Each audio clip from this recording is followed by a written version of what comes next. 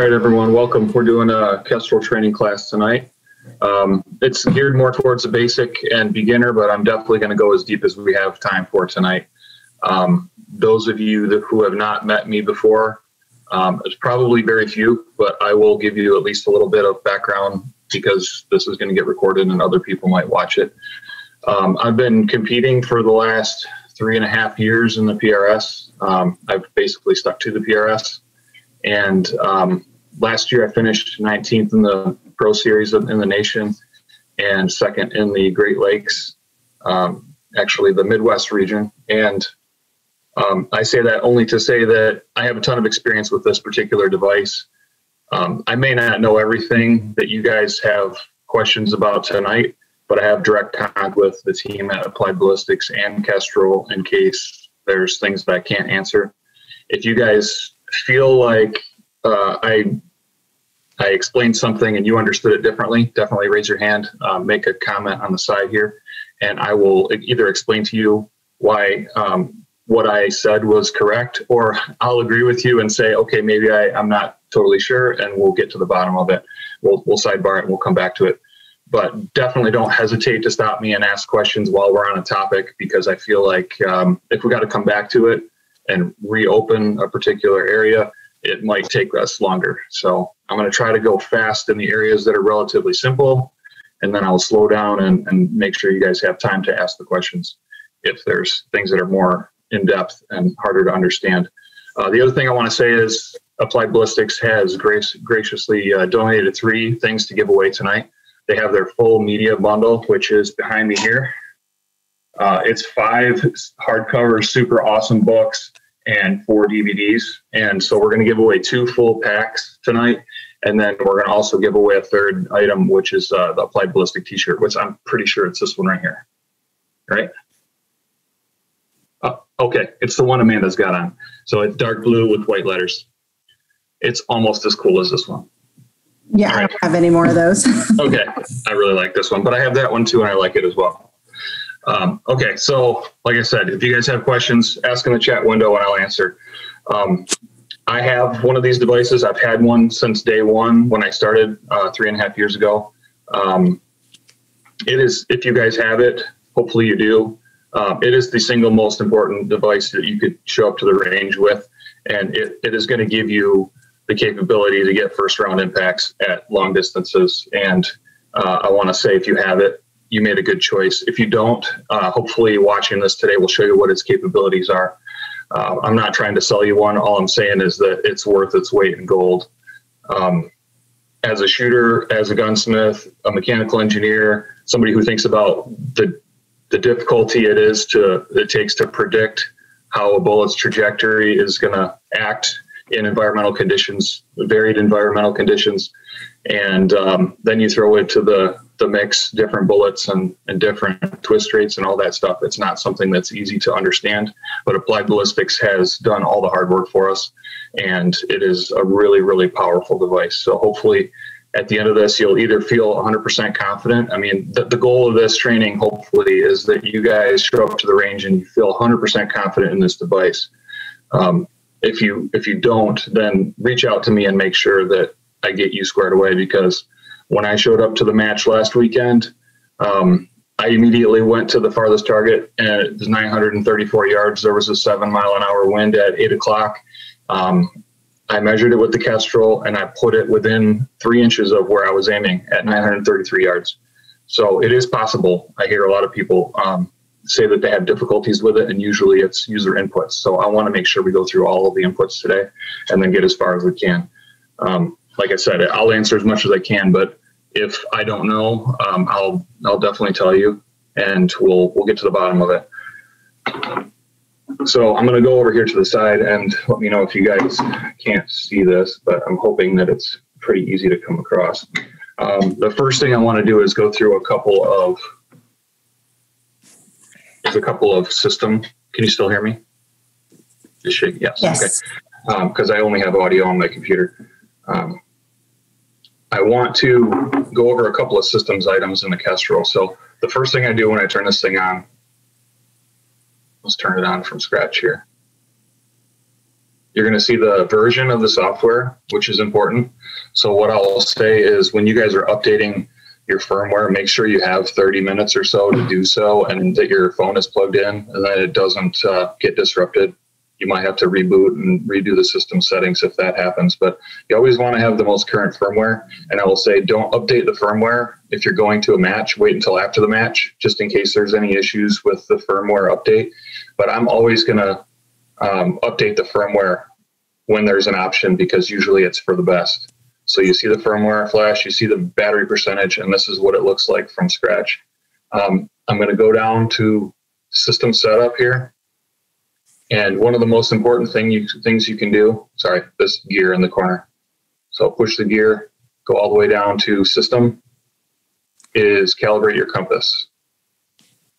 So you can mess with the date and time and a bunch of other things in here, but I'm really just going to touch on the items that really matter when you show up for a match. This compass calibration is very important.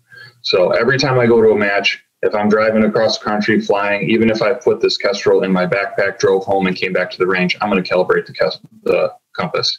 It's very simple. You just push this center button, and it's just as it says. You're going to rotate it on its axis. I'm not going to do it so we don't waste 30 seconds, but you're going to want to hold it as vertical as possible for that 30 seconds, slowly rotate it.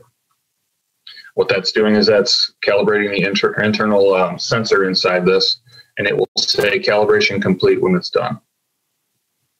I'm sure that you guys have probably done that before, but I did not want to leave that out.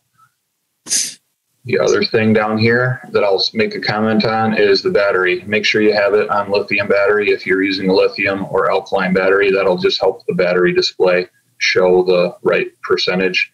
There's definitely some concerns on whether that percentage is correct, but I can tell you that it's going to be a lot closer if you use the proper battery. And I would always recommend a lithium battery because it's going to have less of a chance to corrode inside here. This thing is sealed. This device is made to actually be fully submerged underwater. The only thing that could be a problem is if you look in here, if this little white sensor starts touching that side of that plastic, you're going to have to clean this thing out, and I would take something like a toothpick or something and just make sure it's not touching that side wall. As long as there's an air gap, you're good. So that's all I wanted to say about that. Don't go messing with it if it's fine. The other thing we're going to talk about here is the 3 different modes. So we're going to go up, push this gear button. Sorry, this is hard to navigate on the screen here.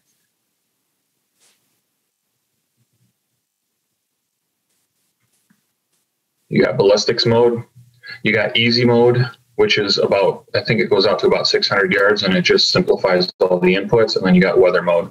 So Kestrel was originally created as a standalone weather device. The ballistics mode was added in when Applied Ballistics started a relationship with them. I always leave my Kestrel on ballistics mode, but there is some interesting stuff if you go to weather, and you can get trend data for density, altitude, or any of the inputs for that matter. You can capture wind and get your high, min, max levels, and it doesn't necessarily show that to you in ballistics mode. So that's about the only time when I'll go back over and check the weather mode. So I guess the very next thing I'm thinking about if this device is new to you is, how do I set up a gun profile in my Kestrel? So I'm going to show you guys how to set up a gun profile and all the steps you'll need to do on the device itself. And then I'm also going to show you how to do it in the app. So I'm assuming you guys all have this Kestrel with the link. And if you don't have a Kestrel, I highly recommend you buy the one with the link, because then you can back up your stuff back and forth from your Kestrel to your app and vice versa. But I'm going to show you how to create a gun profile on the Kestrel itself if you don't have that, or if you're just at the range and you want to create a profile. So if you go to the Manage Guns tab, you can see I've got a bunch of guns in here already. We don't want to hit the delete all button, but the one right above it says new gun. So if you select new gun, you can see the list of inputs that come up. And I basically just go down this list. So I'm going to build a profile for my dasher, and we're going to compare the data that comes out of it, the profile that I create in the Kestrel versus the profile that I create in the app. I know my velocity is around 2875. I'm going to use a G7 profile. If you guys have a choice, always use a G7 profile. It's going to be more accurate than a G1 profile for the bullets that we're doing. And we're going to talk about CDMs and PDMs a little bit, but this is all you can select on the actual Kestrel. So I'm going to use the 105 hybrid, which mine have been measured at 280. I know it says 275 on the box. Bullet grain weight, adjust your bullet grain weight. Oh, sorry, it goes faster. Adjust your bullet grain weight to the weight of your bullet. Bullet diameter, we're going 6 millimeters, so that's 243.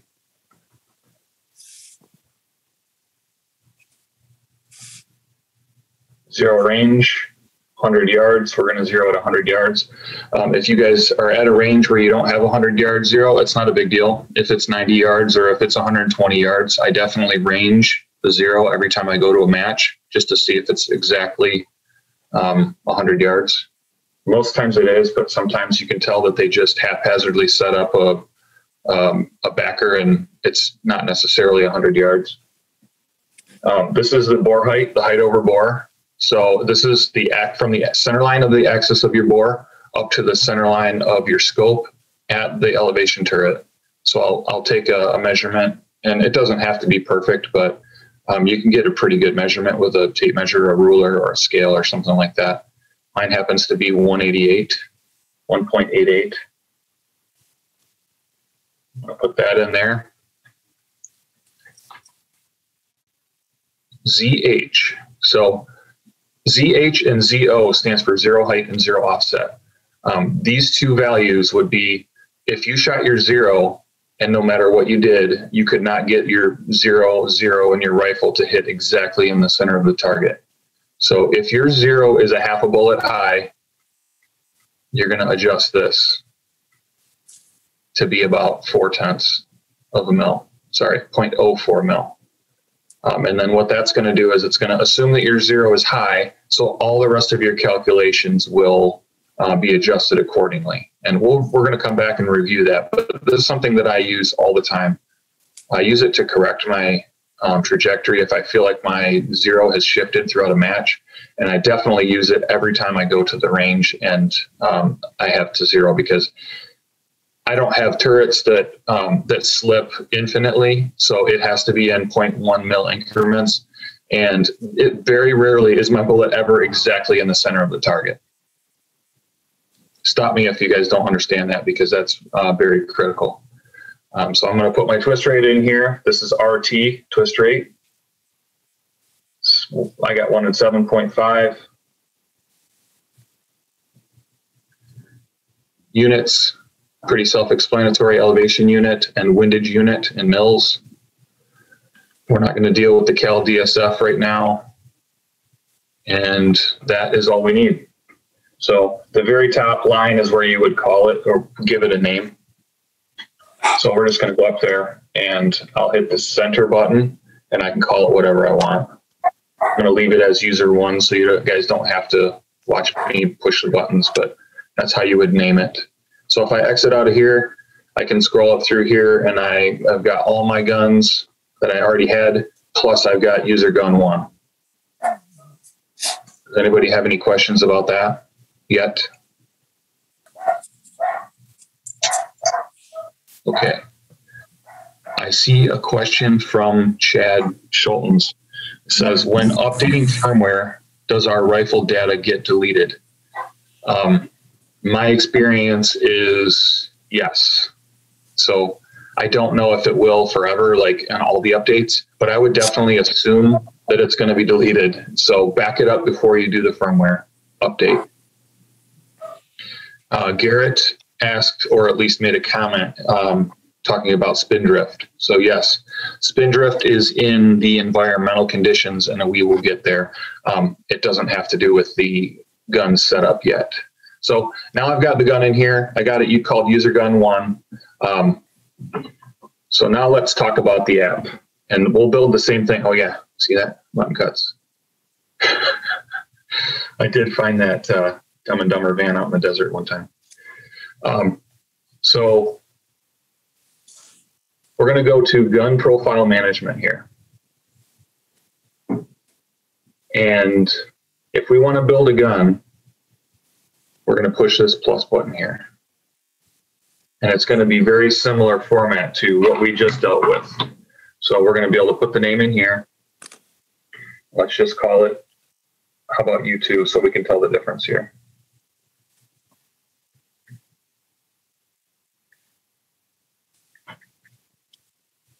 Now, the only difference here is you can select from the bullet library. And the bullet library has all of the known bullets with their G7 profiles, or the custom drag curves, or the personal drag models. So if you guys are showing up next weekend, everybody is going to get a PDM that shows up and wants to shoot it. So what's going to happen with that is you will shoot 10 rounds across the radar, and Mitch or Francis or whoever's running the computer will take and it'll get the BC curve for your specific bullet in your specific barrel. And it will be for that specific rifle. Now, it could change slightly over the life of that barrel, but that is going to be the most accurate BC curve that you could possibly have. It's going to be very similar to the custom drag model, except there'll be some unique BC variations because of your specific barrel. I mean, every barrel is different. But anyway, we're going to go down here. We're going to select 243. I'm using the Berger 105 hybrids. And since I know that I have a personal drag model in here, I'm just going to go down and grab it. So this is my personal drag model, CCH mod. I got the new Bartline Steel 105 hybrid. When this comes up, if you don't have a custom curve, you would select G7. I do, so I'm going to connect to the custom curve, and you'll see that the ballistic coefficient goes to 1.0. Anytime you guys have a custom curve, it'll say 1.0 here. If you guys are overriding this, then it's basically going to have, you're going to have some issues. So leave it at 1.0 if it's the custom curve. If you choose G7, then you would put the ballistic coefficient as 2.28 like we just did if that's the bullet you're running or that's your known BC. So notice it puts the bullet diameter, the bullet weight in there for me. I do have to change the muzzle velocity. I'm going to go put 2875, zero range, 100 yards, height over bore, same thing, 1.88. The nice thing about dealing with the app is that nothing is abbreviated. I mean, all these words are spelled right out. So I think it's personally a little bit easier to build the profile on your phone and then upload it to the Kestrel. Also, then you'll have a backup of it on your phone. I usually build it on my phone, is what I'm trying to say here. So I'll put 7.5 as my twist rate, units and mils, MV temp table. We're not going to mess with the MV temp table. That would be for a more advanced session here. But as far as a description of what that is, you would put the muzzle velocity or the temperature of your ammo, and then you would put the feet per second, and it'll build this table. And then based on your environmentals, it can adjust your velocities based on temperatures. So it is a useful tool. I will tell you that I've not found that I really need it, but I'm not sure. If you're using, if you're dealing with some pretty vast or temperature sensitive powders and vast environmental conditions, you might want to mess with it. I personally don't bother with it. That's up to you. So I'm gonna hit save here. So I'm gonna go down here and find out where I put it, U2. So I got it down here at the bottom. When we get ready to send these profiles, we've got to make a connection here. So next thing we need to talk about is Bluetooth. So if you go to the settings tab, the second thing from the top is Bluetooth. Right now I have it on. If you hit the center button, then you can see right now that I've got it to select or connect to a PC or mobile. If you hit the center button there, then you can toggle left or right and look now it says device connect. Now it's back to PC connect. If you're not connecting with your phone and your Bluetooth is on your phone and your Bluetooth is on your Kestrel, it's because you have it selected to device connect and not PC or mobile connect. Hopefully that makes sense. the next thing I want to say is I personally turn this privacy pin on, and all that does is make it so that when you connect to this device for the first time, it makes you have to put in this pin number. I've had 2 people in my experience that have had their data overwritten by somebody else at a match because they were walking around at a match with this Bluetooth on and this privacy setting off. Because somebody's trying to push data from their phone to their Kestrel, and there's a bunch of numbers on their screen, and they just click that they want to connect to any old Kestrel, and then they send 6 Creedmoor data into somebody's 6 BRA profile, and somebody's missing targets, and they're not happy. It happened to a buddy of mine at the Barrel Maker last year, so I don't want that to happen to you guys. So I do 2 methods of protection here. I usually leave this pin on, and then I also turn the Bluetooth off when I'm not using it. So if I want to connect, I got my app on, I got my Bluetooth on, I make sure that I go to this tab that says PC Mobile, and I should be connected. Let me just make sure here. I'm going to reopen this.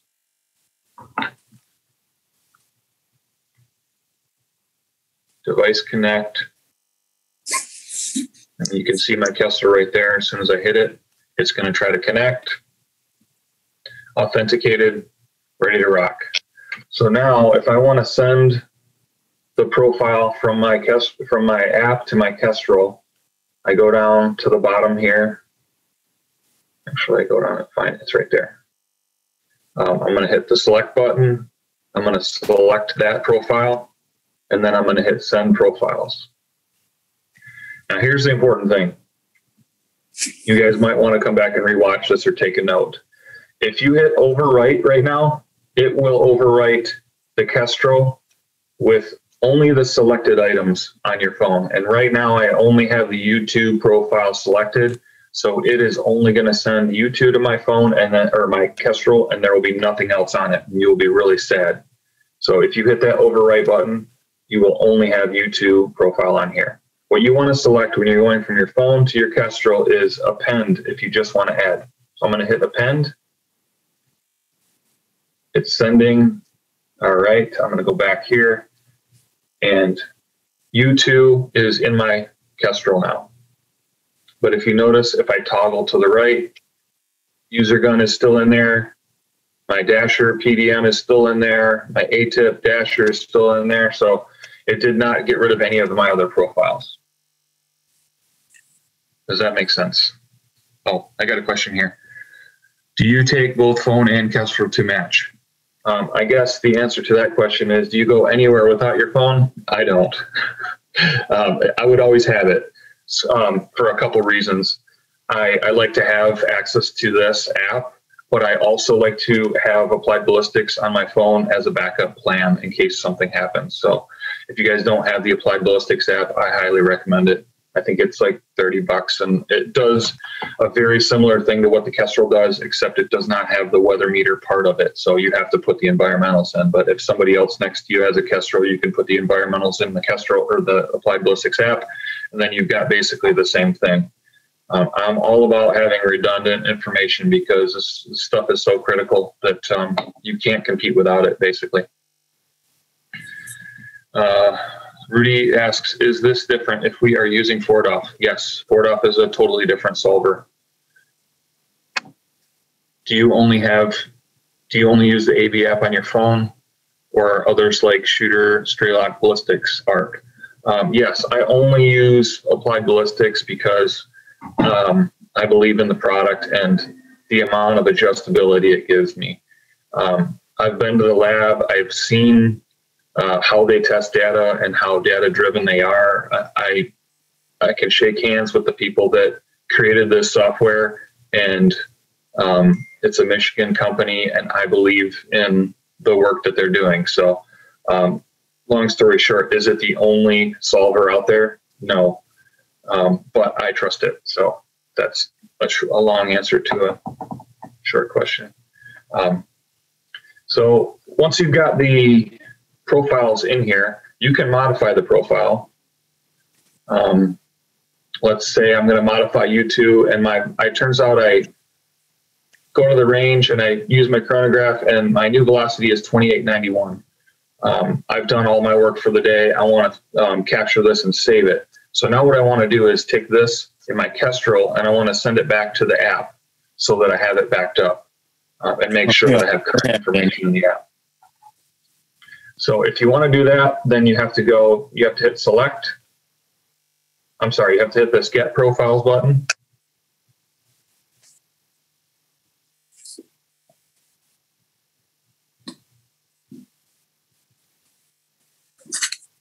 Sorry, I got a lot of profiles.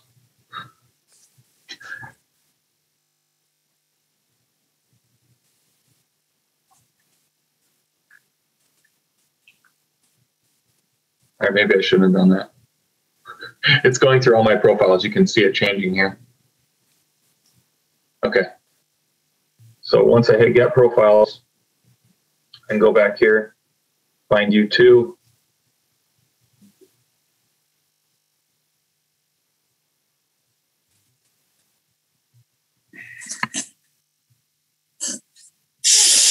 I got a bunch of profiles on here.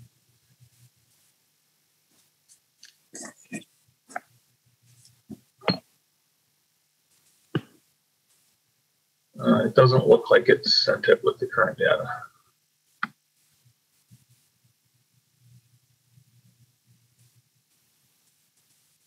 think that I had it turned off to not overwrite. I will come back to you guys on that one. Basically, what I was told from Kestrel and Applied Ballistics was if you're sending profiles from your Kestrel to your app, you want to overwrite instead of append. So I don't want to get you guys confused on that. I will put a comment in here once we post the video of the exact language. But if you go from the app to the Kestrel, you would like to append your profiles, and when you go the other way, you want to overwrite your profiles because you want the current data from your Kestrel to be stored over top of your data that's in your app, and it will not delete all the other profiles like it does when you go the other direction. So it's slightly confusing, and I don't want to get you guys doing the wrong thing. So let me just put it in text when we post the video, and we'll make sure that everybody's on the same page. Yes. Jason also makes a comment about the elite version versus the regular version of the Kestrel. So there's quite a few differences between the elite version and the regular version. One of the main differences is how many profiles you can store or use. And the second thing that really stands out to me is you have access to PDMs and CDMs, and you don't have that access in without the elite model. Okay, so now we've got a profile in there, and let's go back and talk about the rest of the inputs. The very next thing below your gun, I'm going to use the U2 profile that we just created, is the environmental tab. So let's click the center button and go into the environment, and you see lock. What does that mean? That means that we're not capturing environmental data. I see that this is a problem with a lot of new users is they will push this right arrow and have it say live because they think that they want to gather live environmental data continuously. That's not the case. If you leave this on live and you put this in your pocket or next to your body and it gathers body heat and humidity, and it's going to give you a different solution.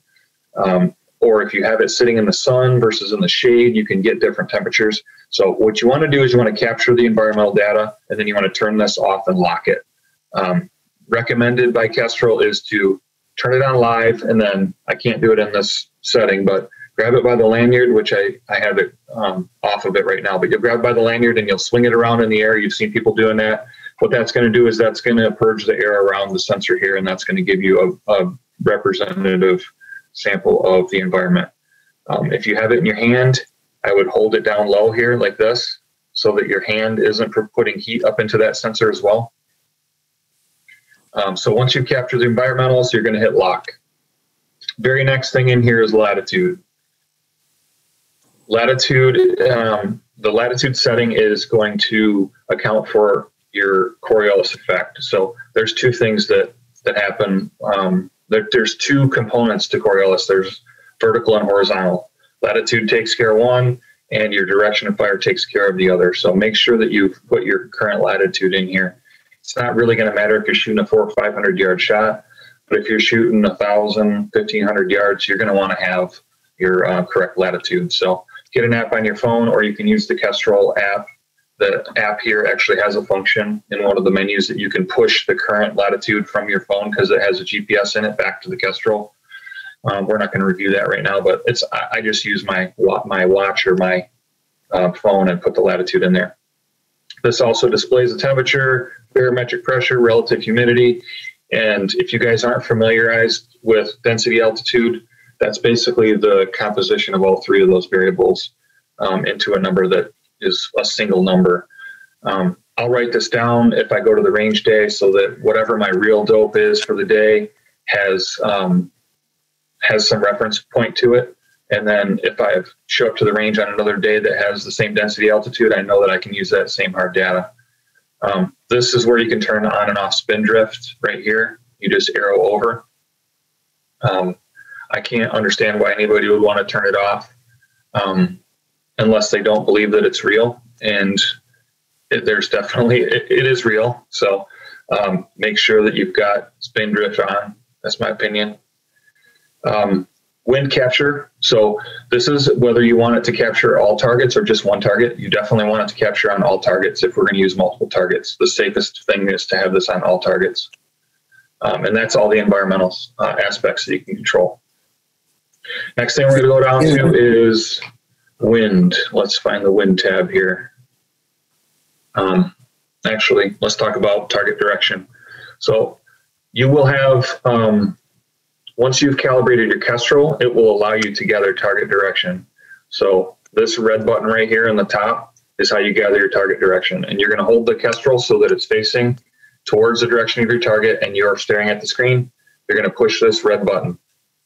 Notice the little arrow that pops up right next to the T.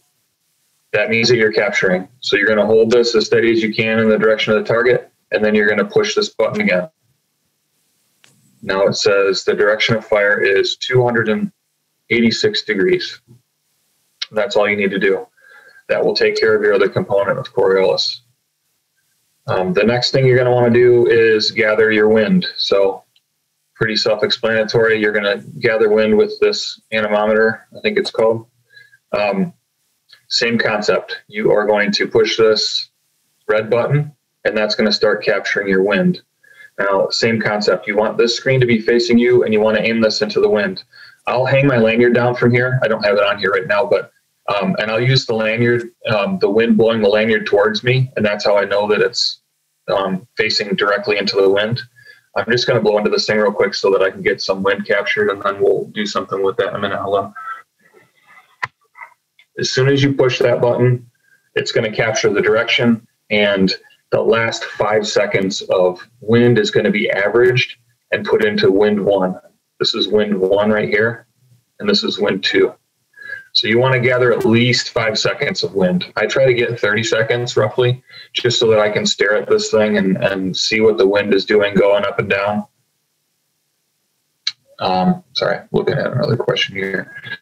If you push the center button, you can go into the wind table, and notice you can manually adjust your wind direction. You can also change whether it's in degrees or in clock angle. So if I change it to clock, it'll say 1030, and that is reference to what your target direction was. So if you gathered your target direction straight ahead and your wind was off at 45 degrees, then this should say 130. It's just gathering a reference angle from where you gathered the wind. I personally like to use degrees because it's a more finer increment. If you've got wind at 1230 and you know it's much closer to 12 than 1230, then you can go in here and you can manually adjust this. Even if you captured it and it's showing at 360 degrees, you can force it to be 5 degrees because you know it's a right to left wind and you don't want to accept that you're not going to do anything about that wind. I'll manually override this to something. You can also manually override the wind speed. And as I said before, the wind speed 1 that's default in here is going to be the last 5-second average of the wind capture function.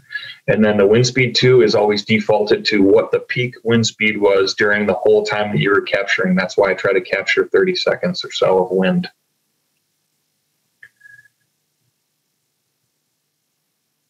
I got a comment here from Dick saying, truing your elevation with barometer.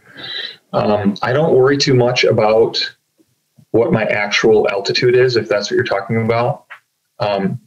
I just take whatever the density altitude says and I'll roll with it. I've got charts for hard data every 500 and every 500 DA increment, and then I'll use that if I need hard dope. I don't use a lot of hard dope anymore because I have this Kestrel HUD and it can pull data from the Kestrel in table format really quickly. I'll show you that if we have time for that. We're approaching 40 minutes right now, so I need to pick it up. So that's basically all I do to capture environmentals and wind. We built a gun, we captured environmentals, got the target direction. So at this point, now you can go all the way up to the top of the target card here and adjust your range. So say you got a 780 yard shot. We're going to get this thing to say 780 yards. And then the elevation will be displayed up top. Your wind for an average wind hold is going to be 0.2 left. And the peak wind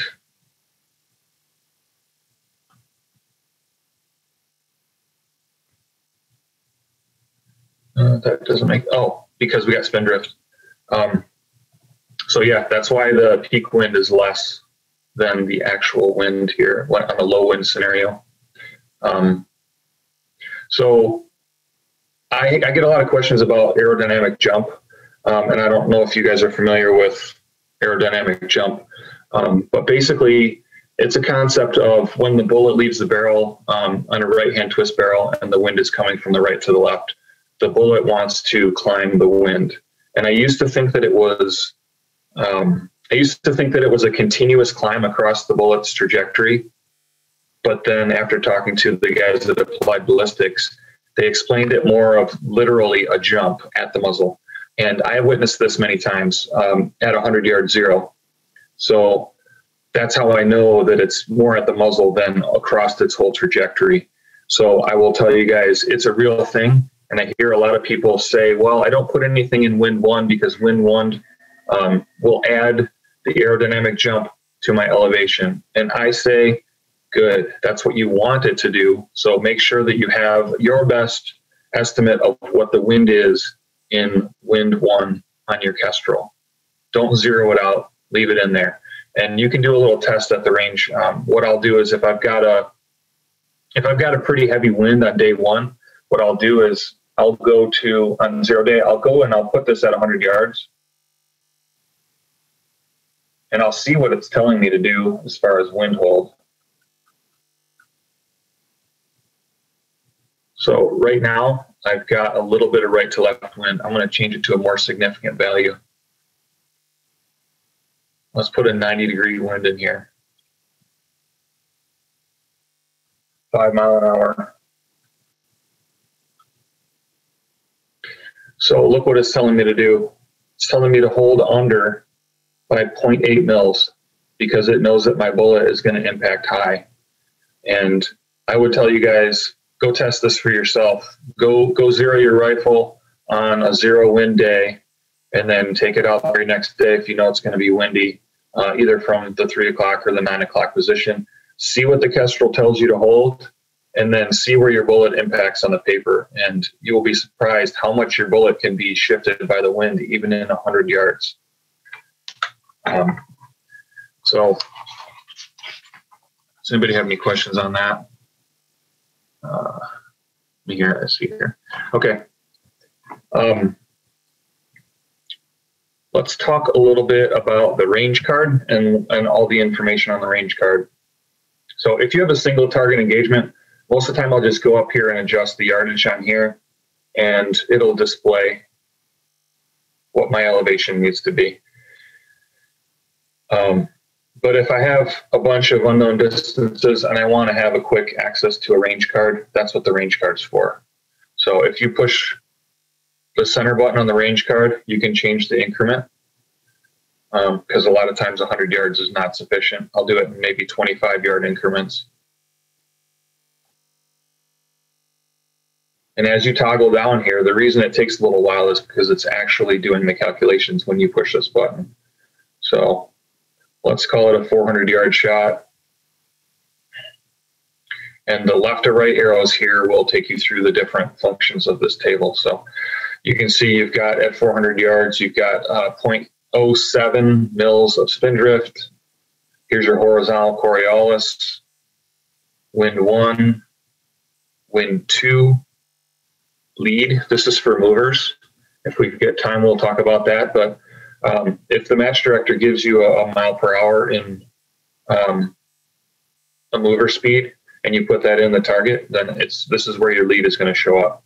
So there's a lot of voodoo that people want to say or talk about when it comes to movers, but it's really as simple as this. It's how long does it take your bullet to get to the target, and then how many mils do you need to hold to counteract that? And this table is never wrong. When I hear people saying they're holding 1.5 mils at 400 yards for this particular scenario, I would say the only way that 1.5 would get you to center is because of your brain to your trigger finger reaction time. The math doesn't lie. It's a 1.7 to the center of the target at 400 yards for this specific scenario. So I encourage you guys to go out and shoot some movers if you have time. It will build confidence, and then you'll see whether you're a quick trigger puller or a slow one, and you'll be able to take this number and either add or subtract to it. But this is the real number. If that bullet left the barrel when you wanted it to, 1.7 hold would smash the center of the target at 400 yards. TRCE, that stands for trace. So on a 400-yard shot, it's telling you if you look 1.2 mils above the center of your reticle, that's going to be the max ord of your bullet, and that's your best chance of seeing trace. It doesn't take into account the fact that the rifle is recoiling, but if you fix your eye 1.2 mils above your reticle, and your rifle doesn't move, you would see trace right in that region. It's pretty cool. I've tried it a bunch of times and it works. Remaining velocity category. This is pretty interesting for seeing where you're going into the transonic range or the subsonic range. So if I scroll down here, you can see the bullet start to slow down. And we know the transonic range is coming up anytime now. So you see the little bullet point there? That's in the transonic range, where you should start to be concerned about bullet stability. And then once you see a full-size asterisk, like on the 1375, that is actually subsonic.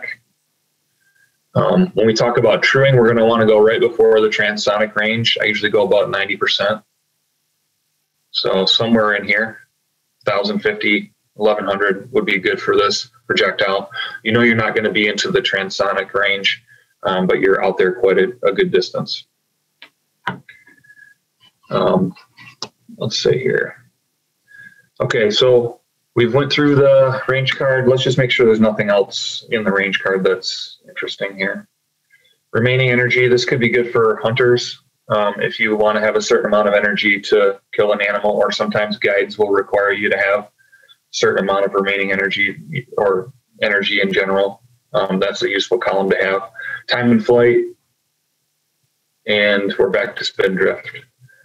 So the next question I get once you've built this range card is how do I adjust it if my data doesn't line up?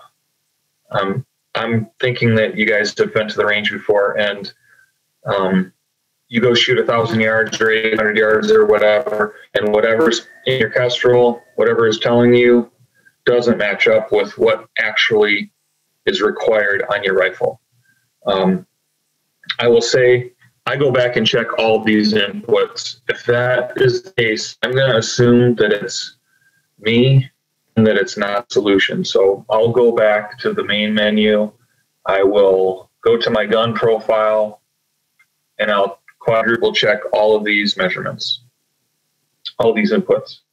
The next thing I'm going to do is make sure everything's tight on my rifle. I mean, simple weapons maintenance.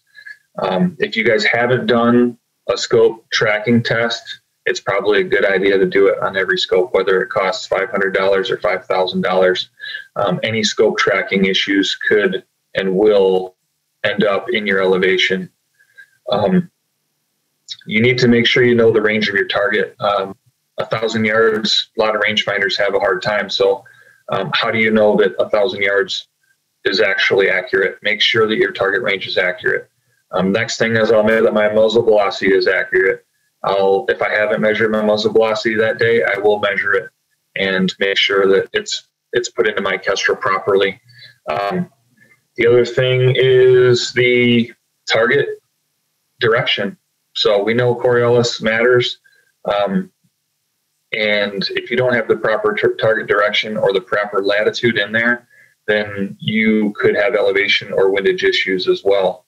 So you can see that there's so many variables that add up to why your elevation could be off a couple tenths, that you need to really understand what makes them, what makes up your elevation, and to understand that any inaccuracies are probably not in the data. It's probably either in the input of that data, or the accuracy of your scope tracking, or the fact that you didn't capture environmentals. Make sure you have the current environmental data. So let's say you've checked all those things, because we know we've checked all those things, right? We know everything. If you have no other option, then you're going to have to go to the calibrate muzzle velocity function. And the calibrate muzzle velocity function, if you guys haven't done that before, it's going to force you to make your velocity a certain amount so that it lines up at that distance. So just pick your 90% and go through your muzzle velocity. If you are trying to true up outside of your transonic or subsonic zone and you're past subsonic, then you need to use the cal DSF function. It might be a little difficult to go through that here, but I can go through that with you guys at the range, because I think it might take a little bit too much time. But if you guys haven't done that before, you can message me and I'll make sure I go through it with you. But I would definitely strongly urge you guys to question whether you have all the inputs right first before you go and do something like that. So I guess, what other questions do we have? Do we have some open here? Do you true BC just before trans and velocity at 600? I don't true BC. I use a BC that's known, and then I'll true my muzzle velocity, because my experience is that even if your muzzle velocity has to be adjusted 40, 50 feet per second of what you think you know is true based on your device, the solution always ends up better than if I start with BC. I would also urge you to play with your muzzle velocity and your BC and see what it does to your elevation. It takes quite a bit to get those things to have a realistic effect on your elevation. So to me, what that makes me say is, it makes me think that I need to make sure that there's not some other input. Like usually it's something else. It's target direction. It's a wind direction that's wrong, or you don't have any wind in there at all, but there's a 15-mile-an-hour wind, something along those lines. So I will say that I have never used the cal muzzle velocity function, and I've never used the drop scale function. It is always lined up for me. I've seen people use it. I've helped people use it, but I would definitely urge you to go through all the inputs and make sure that it's right first. The cool thing about next weekend is you'll get a PDM, so you'll know for sure that your BC is accurate. And inside of transonic range, then BC is really all you need. I mean, you could start up a G7 profile, and it's going to be very close to your PDM if you have the exact G7 for your ballista or for your bullet. How many rounds do you use to get your target muzzle velocity? 10 rounds through chronograph and take an average. Personally, I know what my muzzle velocity should be when I show up to the range. It's expected, and I'll just do a few because my SDs are usually in the 5 to 7 range max. So as long as I shoot 2 or 3, I know it's going to be representative. And like I said, if you adjust your muzzle velocity 10, 20 feet per second, it really doesn't have a huge effect on your data for PRS type ranges. But if I don't know the velocity or I'm doing low development, I'm definitely doing 10, 20 rounds, and I'm gonna take that average muzzle velocity, and that's what I'm gonna put in my solution from the beginning. Slightly off topic. Yes, you can use the cable with a non-link Kestrel. I just don't have the cable. I've always used the link, but it works the same way. You can send it directly with the cable. When Kestrel says to dial for wind left or right, are we dialing the scope in the same direction or the opposite? So if it says left, then you're going to dial your scope to the left. If you're holding, then you're holding left of target. So yes. Okay. So I think those are the questions, unless I missed any. So we're getting towards the hour here. You guys have my contact information. I want to do the giveaway. I want to also give you guys a checklist of what I do on match day. So I basically showed you the ins and outs of all the stuff that you use to set up a profile and adjust it. But there's a ritual that I do when I show up to a match, and it's the same every single time to make sure that I have the correct inputs into the Kestrel and that I'm set up for success. Because like I said, the overall goal of this session was to make sure that you have 100% confidence in your data when you get on that line and you know that your elevation is correct. The worst thing is if you don't have confidence in that data and then you don't have a great wind call and you're questioning whether it's a wind issue or an elevation issue. I don't want to have either one of those. So the first thing I do when I show up to a match is I figure out what the latitude is for the match. I'll put that latitude in my environment. Next thing is I'll calibrate the compass, like I said, and whenever I move locations, whenever I load, put it away in my bag, I'm going to calibrate that compass. You want to do it away from a big metal structures because it could influence it. So I'll go out in the middle of the parking lot. I'll stand there like a dummy and just spin around. Normally I just spin my whole body because it's fun. Then you're going to want to capture the environmental data by swinging the Kestrel around in live mode and turn it off. I always measure my muzzle velocity at a match. They're going to have a 0, a place for you to 0.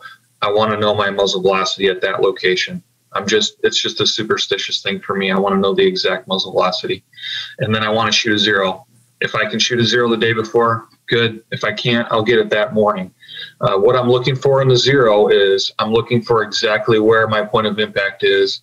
And I'm going to adjust that point of impact in my Kestrel for that ZH and the ZO function in my gun profile. So I want to show you guys that one more time. I'm going to go into the gun. Oh, my bad. Hold on. That's okay. I'm gonna go from the main menu. Let me know when you guys can see it. You're good now. Okay. I'm going to go into the main menu here. I'm going to select the gun, and I'm going to go down and go to that Z0 ZH. So ZH is 0 height. So if I am impacting half a tenth high, then it's got to be half a tenth high or half a tenth low, right? Because if I go down, I'm going to be low. If I go up, I'm going to be above. So you just got to pick one. I usually default to just above center if I have to. So I'm going to say my impact is half a mil high. And say if I have to pick left or right because it's not impacting perfectly center, I'm going to impact left because of spin drift. I want to at least try to cancel out a little bit of spin drift. So if I have to impact left or right, then I'll adjust it here. Then I'll go back to the main menu and put this at 100 yards and see if it makes sense. I just always want to double check. So we said we were going to want to impact high and left if we weren't on center. And this is telling me to go down 0.1 mil, and it's telling me to go right 0.1 mil. So that makes sense, right? Because our bullet impacts are to the left, and this has been calibrated for our 0 height and 0 offset. So we are set to go. I do want to give a slight disclaimer on 0. It's not really part of this class because it's not Kestrel related, but I am always very cautious to move my 0 at a match. If I feel like I need to, I'm going to ask myself a few things. Like, am I zeroing in high mirage condition? Is it a high sun condition, or is it cloudy? Is it windy? Am I on an incline? Like, all these things can affect your 0. So if you know your 0 was good when you left your home and you didn't bang around your rifle, like, I'm very, very cautious. It has burned me more times than it's helped me to adjust my 0 at a match. I just want to give you guys that disclaimer because all those things will affect your 0. But if you choose to adjust your 0 and it's not on center, then that's what I do. I'll adjust my 0 height and my 0 offset in my Kestrel. And then the last thing you want to do, if you have the opportunity, is verify your data at distance.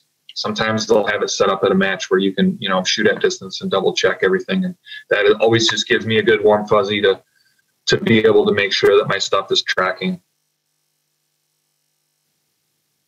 Okay, so I think that's all the questions. If you're scanning through those, Amanda, and you see any critical ones that I missed, let me know and I'll pick them away. Otherwise, let's do the giveaway real quick here. Before you do that, really quick, I want to just also point out to everyone here, if you go follow Kestrel Ballistics on Facebook or go to their website and subscribe to their emails, they send out information about online classes that they offer. And they offer like 5 or 6 of them a month that are free. It's this same kind of setting. And Katie and Austin from Kestrel, they will also do this kind of class. They do it over and over and over again. I work at Applied Ballistics, and I probably take one of those Kestrel classes at least once a month. I'm not an expert shooter. I'm learning as well, but doing these kinds of things over and over and over again can only help you. Absolutely. I mean, that's kind of why I wanted to volunteer to go through this too, because explaining it over and over again helps me too. Right. Well, and it's a bonus when you know the person who's doing it. But right. Anyways, there's a few other things in here that I use quite often that we don't necessarily have time for, but I'll just say so that you know that they exist. The target card is an expansion of the single target mode. So you can set up 10 targets on here, and you can be able to view all 10 targets on the target card, which is pretty critical if you've got targets in different directions. So you can capture one wind direction and then multiple target directions, and it's going to spread that wind across all of those targets with respect to that direction from that location. And I'll use that in a PRS match when there's maybe a 120-degree range span of targets from left to right, like there was last weekend. I know you know what I'm talking about, Rich. That was insane. And so you got to deal with the wind direction changing, and it's not really changing. You're just changing your direction of fire. So it's a little bit more advanced. We can get into that maybe another session or on a sidebar, or grab me and I'll show you guys how I deal with that. The other thing is, I want to show you this. Let me just do this real quick. Let me switch you back. So in the target tab, when you go to target, there's the angle. So if you guys are shooting in the mountains on a hunt, you can put the inclination angle in here in degrees, and that will adjust your elevation accordingly. And the cool thing about that is when you go back to the main screen, you see that little asterisk. That means that you have angle built into your solution. So if you ever see that and you don't want it, it's a reminder, hey, I got to go back in here and change and pull this out. It's a really, it's a useful tool in the mountains. And the other thing is target speed. So this is where you would put your mover in there. Lots of times matches will have movers at 3 miles an hour. That's pretty standard. But say you have a mover at 600 yards, you would put 3 mile per hour in here, and then you would go to your range card and you would go down into the 600 yard range and scroll over until you get to the target speed, and that's all you do.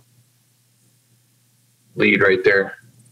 So your lead for a 3 mile an hour mover is 1.84 to center a target at 600 yards, and you will hit. So I can go into how to measure movers and stuff like that. It's a little more advanced skill, but it's pretty easy. And then I can go into the target card. If I run into you guys at the range and you guys want to do it, I don't use it all the time, but it's something useful. So let me pull up random here and we will get that going. While Chad's pulling that up, any of you that are coming to the train up day next Saturday at MTC, if you did not get an email from me earlier this week, please check your spam folder. I sent out some information about getting your PDMs. If you did not find that, can you maybe email me? My email address is amanda.wheeler@appliedballisticsllc.com. Rich, I see your comment. Why don't you email me that as well, and I'll talk to Nate and see what that looks like. And I'll type my email in the chat here so that you guys can write it down. And one other thing. Enable sharing? On While you're your talking, screen? you enable sharing? Yeah. Just also, I think we're going to send an email out, but for that train up day on Saturday, you'll need about 50 rounds of ammo. You'll need 10 of it for your PDM, and then there's a couple of live fire stages that we're going to do. So heads up. Cool. I don't think it's allowing me to share yet. Oh, I don't know what I did here. Hold on. Dave, to answer your question about the pushing the targets from your phone to your Kestrel, I don't think that's possible. The app and the HUD are dumb devices. They basically slave off of the data that's in the Kestrel, the computations that are coming out of the Kestrel. So you have to set your target card up in the Kestrel itself, and then it'll pull from the Kestrel. I was just going to show you guys connecting to the HUD here while she was waiting, but looks like we got this. Screen share. Nope, it says disabled participant screen sharing. No, we can see you. You can see my screen? Yes. I want to share. I want to share the random thing. Oh, on your computer. Okay.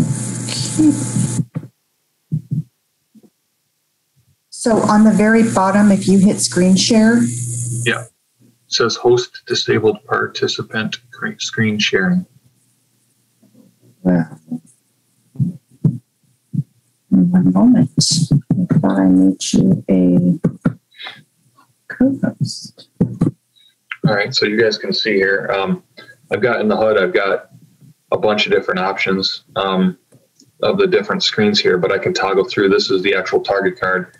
And the HUD right now is pinging my Kestrel to see what I have in the target card, and it's going to display all the targets with elevation and windage. This is the same way that the app would work in the phone. You would have to select on the phone to pull from the Kestrel, and it would go through and pull the target card. For frequently asked questions, product sheets, and user guides, head over to the Applied Ballistics website, appliedballisticsllc.com. If you enjoyed this video, smash that like button. And if you'd like to see more videos like this, hit the subscribe button and the notification bell to stay up to date with the latest content from Applied Ballistics. Thanks for watching.